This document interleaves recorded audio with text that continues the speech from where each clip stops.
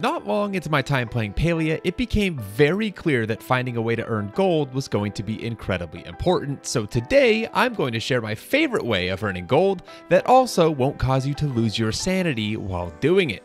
It's probably not the most hyper-efficient method or the absolute best one out there, but that's also not how I play games, and especially with Palia, the goal for me, as it is for many, is to relax and enjoy my time with it, not find the most efficient way of doing something.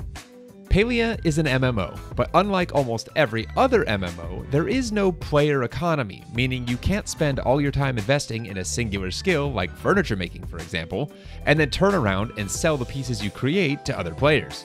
Instead, the only real way to make money is through a shipping bin system like that of Harvest Moon or Stardew Valley. The method I've chosen to run is around the southern region of Bahari Bay, picking up pretty much everything that isn't nailed down and catching every bug I see. I'd primarily focus on the beachy region here, but once that ran dry, I'd sometimes make my way inland to these grassy areas to catch bugs. I try not to do the same thing on repeat too much or for too long because, well, I appreciate my sanity.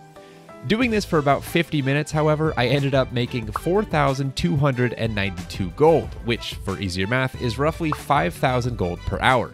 Not too shabby. And that's without selling any cooking ingredients or any gold star critters, which are the ones that can be placed on your housing plot to be displayed in any sort of absurd critter tower that your heart desires, or in, a more normal way. If you were to sell these, however, your gold per hour would be even better. This run can also be done at all hours of the day. My favorite thing about this method is that it's almost entirely self-sustaining and doesn't induce even the slightest bit of FOMO, or fear of missing out. There are plenty of ways to earn gold in Palia, but for most of those ways, the items you're selling also have other uses. You could sell your crops, or you could cook with them. You could sell your fish, or once again, cook with them as well. You could go hunting and sell your haul, or use the hides for crafting and meat for food. But with this method, bugs aren't used for anything other than selling, at least the normal ones, and seashells have no purpose either as far as I'm concerned, so you might as well just sell them all. For this gold farming route, I recommend taking 200 smoke bombs and a stack of food if you have it, assuming you want the extra skill XP that focus gives you. I also have the first backpack upgrade, so your results will vary if you have any more or less inventory capacity than I do, and if you have more, you might want to take even more smoke bombs with you. Your mileage will also vary if there are other players in the area, but even for me, my results averaged out about the same over time, regardless of if other players were in the area or not. Okay, so here's what I did.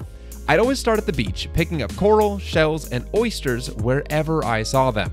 These don't sell for a ton, but are available in bulk, making them a great addition to your haul. Plus, oysters can be opened for a chance to receive a pearl, which are quite valuable, and meat, which can be sold or kept for cooking purposes. I'd also attempt to catch every critter I saw, which includes Bahari crabs and garden snails, as well as the harder to catch and more valuable spine shell crabs and stripe shell snails, both of which are purple and bigger than the normal crabs and snails, making them very easy to spot. If the beaches ran dry or I got bored of them, I'd head inland to the fields. There's not too much to pick up off the ground, but the bugs here are incredibly dense, so even though some of the more common ones like the Kiloma night moth, common blue butterfly, and paper lantern bug only sell for 12 gold each, you can catch so many so quickly that it makes it worth it, at least in my opinion. You'll also want to catch the common field crickets, and if you're lucky enough to spot them, the fairy mantis, lunar fairy moth, and Bahari glowbug. There are also two bodies of water in the area that can sometimes spawn brush-tailed dragonflies and the more valuable inky dragonflies around them, which are worth quite a bit more than most of the other insects in the area. If this is all too much to remember, simply remember, pick up and catch everything. Simple as that. If you just mindlessly run around the area, you can be done with a run in about 15 minutes. After that, either open up your map and return home if it's off its 30-minute cooldown at least, or find the nearest stable and teleport home for a measly 10 gold. Since the run takes about 15 minutes, your free return home will be available every other run.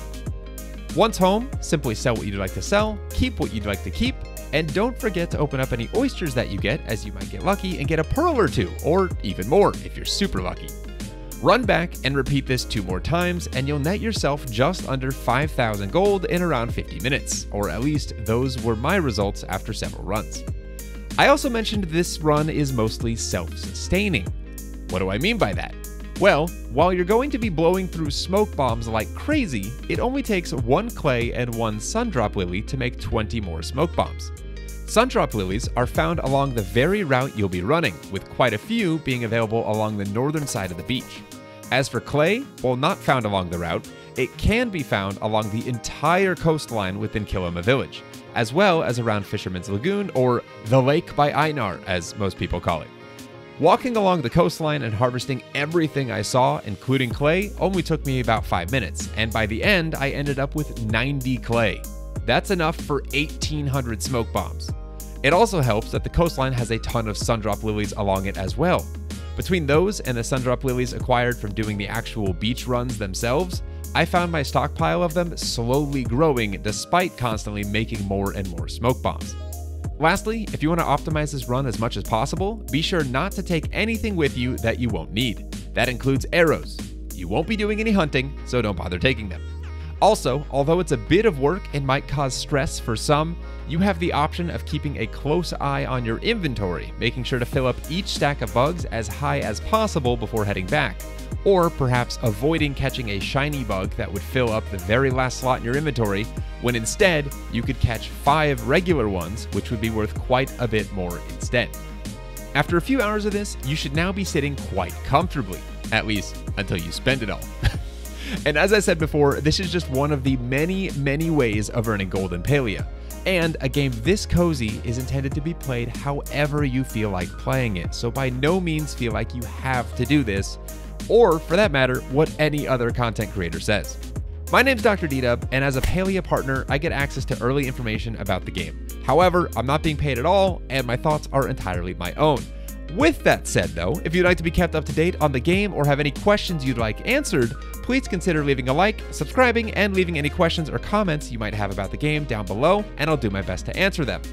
I have a long list of Palia videos I plan on making, and that list is only growing longer the more I play, which is a lot. Thank you so much for watching though, and I hope you have a wonderful rest of your day. Until next time, as always, take care.